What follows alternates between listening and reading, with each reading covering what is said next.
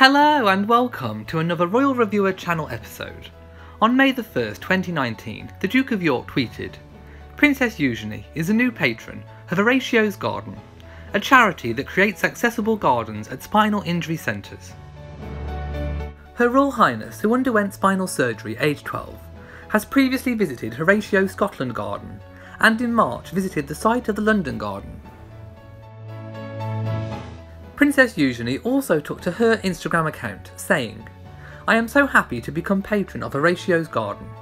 Horatio's Garden creates beautiful and completely accessible gardens for all patients at spinal injury centres across the UK.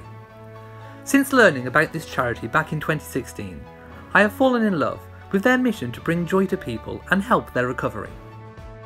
In 2017, I was able to visit Horatio's Garden in Scotland, and in March this year, I saw the site that has been identified at the Royal National Orthopaedic Hospital where I underwent spinal surgery. As a former spinal patient myself, I understand how the chance to get outside is so beneficial, not only for recovery, but for staying positive at a life-changing and often traumatic time.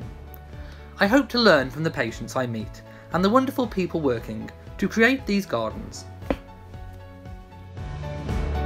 On the 3rd of May 2019, Princess Eugenie also posted, "Happy birthday to you, my one and only Jack. You are one of a kind and totally extraordinary. 9 birthdays and counting. To quote you from a few months ago, you light up my life. Happy birthday." Thank you for watching this video. If you have enjoyed it, then please give it a big old thumbs up. Don't forget to hit that notification bell so that you know whenever I upload a new video. And also, please do remember to subscribe to the channel. So, from me in Shropshire, goodbye.